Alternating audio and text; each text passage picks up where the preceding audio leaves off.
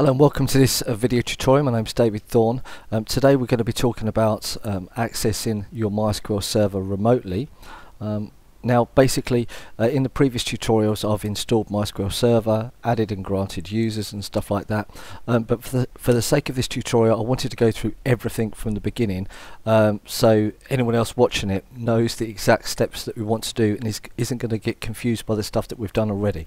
Okay, so let's get started. Now the beginning bit of installing MySQL I'm just going to run through really quickly. I'm going to leave a little link up right now so you can go and see the slow version, okay, but this is just going to fly through it and get to a stage of actually adding users and then changing the configuration. So without further ado, let's go on. So we need to be root first of all, and then say yum install MySQL and MySQL server. That's just going to fly through and find the packages that we need to download. I'm going to say yes to download them. It's going to go off, download the 4 packages and install them. Okay, it's running the checks now, installing,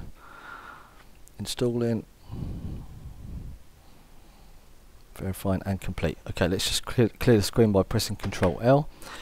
Now that it's installed, let's just set it so that MySQLd is going to run on server startup. Okay, and if it crashes then the MySQL server will start up on the event that it has crashed.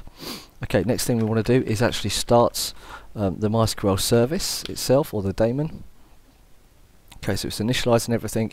It's giving us all the instructions of what we've got to do, setting the root password.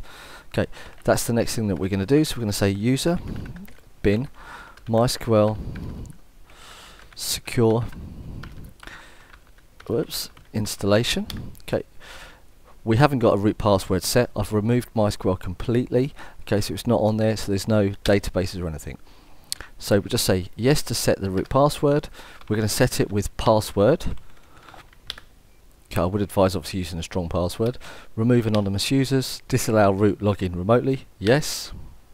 Remove test database and access to it. Yes. Okay, reload privileges table now. Yes. Okay, that's that now done. Okay, so now we know that MySQL is up and running. It will start on server startup once again. Root can't access this one MySQL server remotely, therefore it can only access it on this one computer itself. And that's it.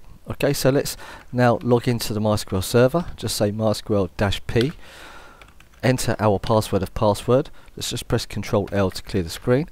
Now let's just look at the user table. So select everything from MySQL database and the user table. And as you can see here, we've got 2 users, both of root and different host. The first host of 127.0.0.1 and then the other of localhost. So the 127.1 is then the loopback address, and then the second one is localhost. So it means that we can access it from this one computer via the local host, and then any other processes can then access it through then the loopback address and so on. Okay, that's all good. So now what I want to do is add a user for myself, David. Okay, so who's got the exact same privileges as the root, because I don't potentially want to log in as root with it. Okay, so what I'm going to say first of all is create user. I'm going to say David at first of all 127.0.1. okay, and then identified by then password once again. Okay, and then we're going to do another one of then localhost. So I want to be able to mirror what the root has got basically. Okay, we're not going to delete the root, we're just going to leave the root the way it is, but we're going to have my user to be in full control of it. Okay, so now that we've got this, we actually need to grant privileges to David. Okay, so we're going to say grant all to give me every single privilege that there is. We'll say privileges after this, and then we'll say on, and we'll say every single database. Okay, and every single table, every single database. Then we'll say to, so which user are we giving this to? And we're giving this to David at, and then localhost. We need to do this twice, and then we're going to say with grant option. Okay, so it means that I've got the ability to grant users to other people. Let's say enter. Now we need to just add one for the 127.0.0.1, and let's place that in there. Okay, that's basically it done. So let's now say flush privileges to make sure everything's loaded again. Okay, and we're going to say flush host as well, just to know that both things have been flushed. Let's just press Control L to clear the screen, and now we can say select host user from MySQL user, and as you can see now we've got a duplicate user of root, but with the name David this time, and actually the same password. But you want to obviously have different passwords and strong passwords, but for the sake of clarity in here we're just using the password of textual form password. Okay, so now that we've done this, let's log out as root, shall we, and let's just say quit, and let's log back in as David. Okay, so let's say user David and then password. Let's go back in, just press Control L to clear, and let's say select user first of all. Okay, and as you can see that it's David at localhost is logged in. Now for the sake of purposes, let's quit out this again.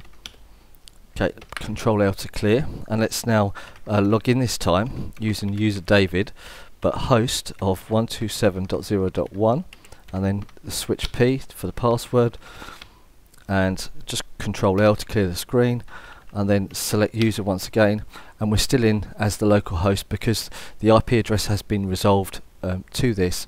It's not such a thing to really worry about. Okay, so now that we've done this, we want to know that we can access it remotely. Okay, now for the sake of purposes of this, we're going to put a user on here of James as well, and we're going to make a database for James just to show the difference of what a person can access. Okay, so let's just say, I'm going to stop doing this capital letters because it's annoying. Create user, and we're going to call James at localhost. Okay, actually no, James is going to be on the other machine. Okay, yeah, it's going to be on the other machine, which I'm going to show you in a minute, which is 10.10.10.10. okay, so we want to allow access on 10.10.10.10. all right, we're going to use the IP address, and then identified by, I said I'm going to stop using it, password. Okay, so that's now done, and now let's make a database for James. Okay, so let's say create create database, and let's just prefix it with a DB and say James. Just say James. James would do. Okay, so we've got the database that created. Create database DB underscore James. Now that's created. Now let's create privileges for James just on this one database, on every single table that they make on this one database. So let's say grants. Okay, and we'll say all to it, and on this time we won't say star, we'll just say db james dot star. So on this database, on every single table, and we're giving all privileges to it, so potentially you can do everything you want to this one database. Okay, and I'm going to say to then James at 10.10.10.10. so this one host, okay, this one computer can access this one database. Okay, but we're not going to give him the grant option. All right, so let's just reload that. Now let's just say flush privileges, and let's just flick through, see if we can find it. There it is, and flush host as well. That's now done. Okay, so now we can just say show databases first of all. Okay, and as you can see we've got DB James. Now let's just see who's logged in first of all here. Select user, it's me logged in. So now let's log out as David, just to show you that what happens when we try to log in as James. So let's just say user James with password, type in password, access denied because it's not on localhost. Okay, so it's now just log back in as David. Everything's fine. Control L to clear the screen. Okay, so now we've got James can't even log in on this one machine, which is what we want as well, because we want him to be able to log in on the other machine. Now in order for us to be able to log in on the other machine, we have to edit something on the actual Linux server rather than the MySQL machine itself. So let's just say quit on here. Okay, Control L to clear the screen. And now what we need to do is we need to edit the my.conf, let's call it conf file rather than comp file, the my.cnf file. And when inside of here, okay, what there is, you have to be root to obviously to access this, and just basically with inside of this mysqld bracket area, so beneath it, we need to say bind address. Okay, now the address that we're going to bind to by default is 0.0.0.0. Okay, so it means that every single IP address can access it. Actually no, I believe it changed, so it's only locally that it can access it to. We could add 0.0.0.0, then everyone can access it, but we're going to put in the IP address of this one machine, which is then bind dash address equal this machine. Okay, this, as you can see down here, I wrote the IP address of this machine, so I didn't forget which machine I'm using. Okay, so that's basically that bit there. So we'll just press escape :WQ to quit and to exit. Now after making these changes, we actually need to restart the MySQL service. So let's just say service mysqld restart. That's potentially the most you need to do. Now if you've only got those settings within inside of your my.cnf file, then everything's going to be fine.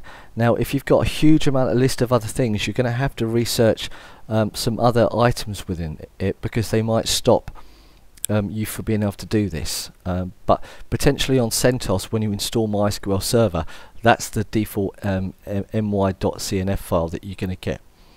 So now that the MySQL service has been restarted,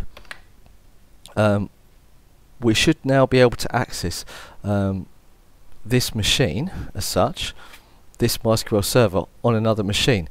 So for the sake and purposes of this, what I'm going to do is I'm going to open up another terminal, okay, and I'm going to SSH to my other machine, okay, and we want David up there. Okay, yeah, it's fine. Okay, so now I'm on my other machine, which is actually where I'm sat as well, because this is a virtual machine which I'm running in the background. Okay, so now what I want to do is I want to say MySQL user James, okay, and this machine, just to show you very quickly, obviously is then got the IP address of 10.10.10.10. Okay, so this is one that we want to work with. All right, so let's say MySQL user James P password, and we still get access denied for user James at localhost. Okay, now there's a reason for this, so let's just first of all ping .30, and we get the answer back, which is no problem. Now let's just move this down and come back over to here. Now we've got the MySQL service running. Okay, so this one, make sure we get this right. That one's that one there. Yeah. Okay, we've got the MySQL service running on here at the moment, and this is then my other machine. Okay. Oh, sorry, I'm being stupid then. That's why it went localhost. So we want at 30. Okay, so let's just start this again for clarity. I forgot to do the host thing then. Okay, so we're gonna let's just do this once again. MySQL -u James is the user that we're going to log in with, and we're going to supply the H switch and say then the IP address of the machine which we want to connect to, and then -p. So let's now just say password. Okay, cannot connect to MySQL server on this IP address. Okay, this is the next thing that we need to do. Okay, because although we've set up the MySQL server, we've set up the users, we've set up a database for James, if it can't get through the IP, the firewall and the IP tables, then we're never going to get the connection. Therefore, it's saying that it can't connect to the MySQL server. So we have to open up port 3306 on the input and output chain of our IP tables, okay, of our firewall. So let's just press Control L to clear, and we need to open up our IP tables file. Now we could just do it from the command line here, okay, but I don't want to. Okay, so let's open this up. Now this is the default settings of your CentOS machine on your firewall when you install it. Now what we need to do is beneath the port 22, so the SSH element of it, just press I to insert, then -A, and then input, and we want then the protocol of TCP, and we want to say the M to match, and we're going to match we're going to match state, okay, and the state that we're matching, okay, is new and established, okay, and then we're going to match also then TCP, and the destination port is going to be 3306, okay, and then we're going to say J for the action, and the action is going to be accept. Okay, that's pretty much it. Now we can see that on our output chain the default policy is accept anyway, so we don't need to add a rule to the output chain. Okay, so we're all okay, and we're not running any network address translation, therefore we don't have to worry about the forward chain either. Okay, so this will do perfectly fine. So escape :WQ to quit. Because we've updated our IP tables, we then need to restart our IP tables or use the restore function and so on, but we'll just say IP tables restarts. Everything's been fine. Now to come back over to our other machine now, okay, which is the one which I've SSH to. Okay, this is at 10.10.10.10. okay, we can now run this one again, supply a password, and as you can see we're now in. Okay, so how did this work? This is now the question. Alright, why did I give the IP address in the host table, and why did I give the IP address of the host rather than of the MySQL server?